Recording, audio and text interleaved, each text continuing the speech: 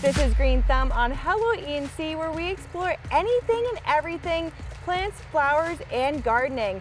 Today we're at the Greenville Community Garden and Orchard, where we're exploring our fruity side. And what that means is we're getting into blackberries. So Isabella, tell me about what you guys have been doing here.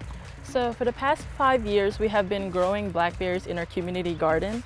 And we actually started over there with 3 vines, and throughout the years it has grown to surrounding the whole perimeter of this garden. Yeah, they're massive. And explain what's in your hands right now and what we're about to get into. So these are actually root balls of a blackberry. So these are going to be what I'm going to be demonstrating to you guys how to plant them. Okay, I'm excited. Let's go. When you want to grow your blackberries, you want to make sure you have your root ball. So this is our root ball over here.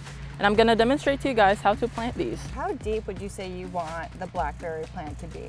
So you want it as deep as 5 to 7 inches with this. This is actually the best type that you would want to plant, since it does have the root ball. Okay. And it's more suitable to any NC type, any NC soil. Oh, perfect. So once you have put the plant in the hole, what is the next step? So the next step is actually to lean it against a fence, because they will start growing and they will pretty much take over your fence in the next couple months. So they'll grow pretty fast. They will grow pretty fast, yes. And so when would you say is the best time to start planting blackberry plants?